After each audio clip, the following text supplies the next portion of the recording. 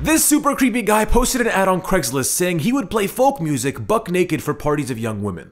I called him up as Book Lau, the head of a sorority, to see if he'd be willing to perform for our kinky party. It turns out this guy was down for absolutely anything, and he was weirder than I could have ever imagined. Check it out.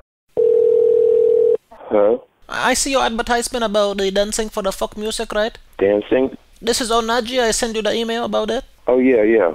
Yeah, we have a sorority here for the Kappa Kappa Gamma. What do you have there as a sorority? Is this the house you're talking about? Yeah, it's a hair over there. So I wanted to see kind of like, we're gonna have some music, dancing, people are gonna be drinking, kind of hanging out, having a good time, conversating, that kind of thing. How many women would be there, do you think? Probably like a 50 pint, something like that. 50 women? And let me tell you, there are some beautiful college girls, so it's gonna be quite nice, a lot of eye candy, that kind of thing. So what do the women want to do? They just want me to strip, or they want to kiss me, or what? Yeah, they want to strip, to kind of play around with you a little bit, while you're singing, you're gonna be rocking out with your cock out, right? Oh, yeah, you can play. They can play with me if they want to. Okay, but do you have like a Viagra Matessa or the Ciara Matisse, so that way it can stay hot? Yeah, I can bring something, yeah. Yeah, okay, Yeah. just because otherwise we have like a pharmacy here, we have all sort of medication, so, okay, I just want you to be hot for the 10 hour, we need like a big stick, right? Yeah, I'm like 10 inches, so that would be good. Oh, okay, great, that's gonna be, we actually have some horseshoes here too, so we might play with it. Yeah, that sounds good. Yeah, it's like a silicone horseshoe, right? Throw it on your penis, you understand? Yeah. Okay.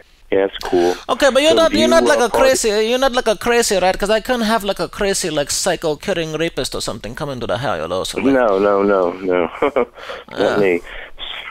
So do you party at all, or you just supervise this, or no, what? I'm gonna party too, man. I'm gonna get down. I'm gonna suck so much dick that night. That's gonna be great.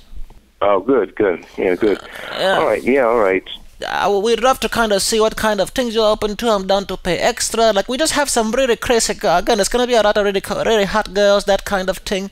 Like, one lady, she love a watermelon, so maybe it would be great if I can cut a hole in it and then you can put your penis inside, So these girls, like to suck or jerk me off or whatever? Yeah, for sure. And second, honestly, you should be paying me for this. Right, yeah. Yeah, it'd be good. Yeah. So, okay, right. great. Okay, my friend, I will be in touch with you. Just keep an eye out for my phone call, but thank you so much for the time. And take care of yourself and that ding-dong, okay? Okay, I'll see you. Bye. All right, bye-bye. Dude, that shit was the fucking weirdest phone call. I didn't even know where to, like... This guy... He ended up emailing me a bunch of super creepy naked pictures of himself. I called him up a couple days later as Tyrone, another performer at this sorority party who he'd be dancing with. Hello? Yeah, this is Tyrone. I was told that you was gonna be the other performer going to the sorority party. Oh, yeah. Right. When can we meet up to, like, plan the choreography? Yeah. Well, oh, you mean ahead of time? Yeah, cause, like, we got, like, costumes, we gotta coordinate, that kind of thing. What do you mean? What kind of costumes? She didn't tell me anything about that. Oh, well, like, just like little playful stuff. Like, I got a few different, like, socks and stuff like that, like some Hanes, some Puma. I got some dress socks. At some points, we're gonna be dressing up like a cowboy. Other times, we're just gonna be putting socks around our dicks and clockwise twirling that bitch. You know, we could. Yeah, she told me about something about a watermelon and other stuff. Oh, but she was talking so fast. I didn't know. Oh, yeah, that's right, dog. Hey, yo, like 3 weeks ago, she got me a mini watermelon. I was able to put half my penis up in there. So then I think this time they're gonna get them jumbo bitches from like Costco, something like that. Yeah. Oh, okay.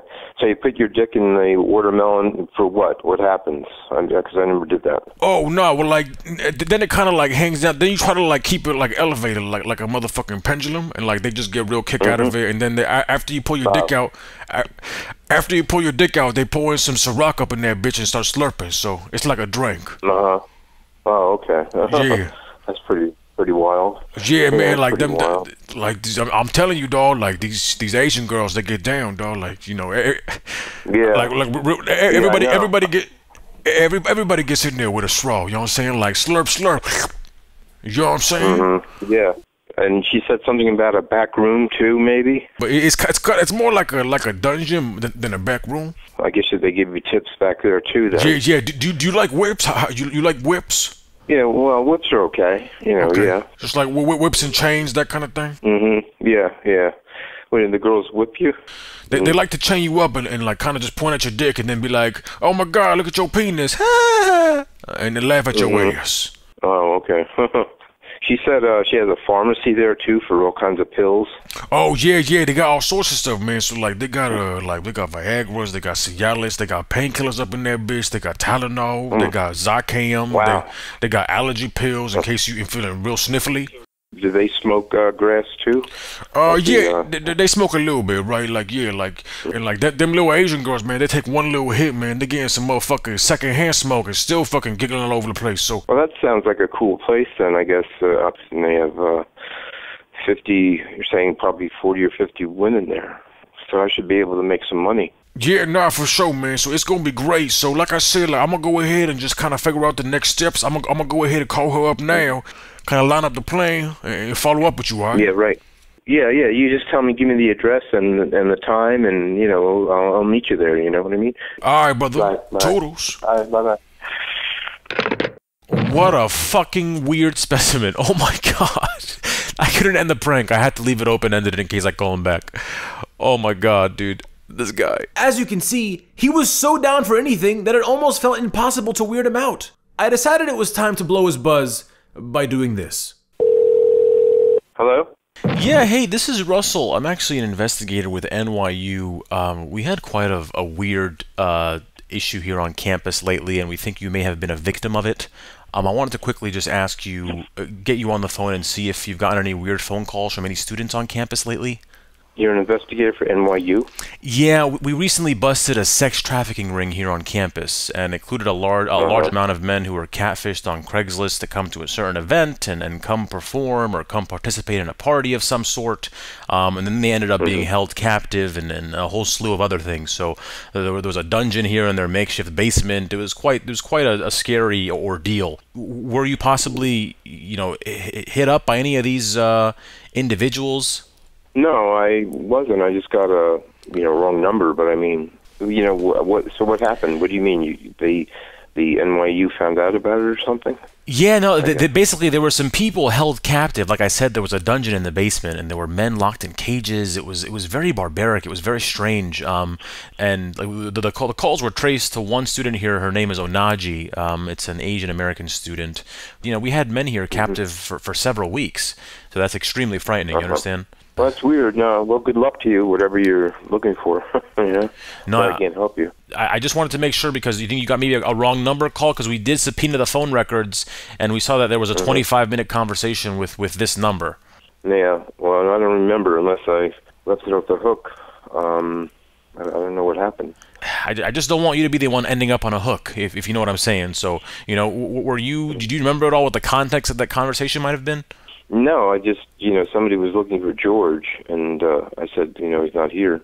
I got you. So for 25 minutes, you might have talked about George? No, I don't know. I wasn't on the phone that long. Gotcha. Okay. I don't know how that happened. Let me go ahead and just put some notes here on your file just to say that this was a mistake. You weren't contacted, just so they don't bother you again, hopefully. And then, but I do appreciate you letting me know. I'm just looking out for you here. I hope you understand why I'm calling. I'm not calling like you're not in any trouble. You didn't do anything wrong, nothing like that. I just wanted to, make sure you're safe. Everything's okay. You understand? Okay, thanks. Bye. Okay, all right. Take care. Bye-bye. I called him back the next day to see if he was still down to come to the party after what he'd heard from Detective Russell Johnson. Here's what happened. Hello? Yeah, man, what's up? It's me. Are you excited for tonight? Yeah, well, some guy called. He said that he was investigating you and the place because he said you put the guys in dungeons or jails or something there in the dungeon, and he said it's a big scam. No. There's like what do they say? It's like a BSM, right? Like they said a BDSM, right? Like a BDSM, right? I don't know how he got your phone number, but he knew that I talked to you on the phone for 25 minutes. He had my phone number, and I said, I don't know anything. It must have been a wrong number. And he said, well, why were you on the phone for 25 minutes? And I said, I don't know. I guess I didn't hang up the phone. But, Sir, we've been tapping the line. We have a full recording of the conversation. When I asked you, you explicitly told me that you did not know who was calling and it was a wrong number for 25 minutes. Can we get to the bottom of this and just, what's happening here? Right. Well, I want to talk to the woman. Yeah, well, Who the fuck is that? Who do you put on the telephone? listen, ma'am, just get off the phone. I'll go ahead and handle the rest of this. What do you mean get off the telephone? Like, this is my conversation. Sir? Thank you for watching, everybody. Wasn't that shit crazy? Nothing faced that guy. Smash that like button down below if you very enjoy. A special thanks to all of y'all who heard this first on the live stream. Make sure you hit that bell notification when you subscribe. It's the only way to catch our surprise live shows. We'll see you subscribers again next week.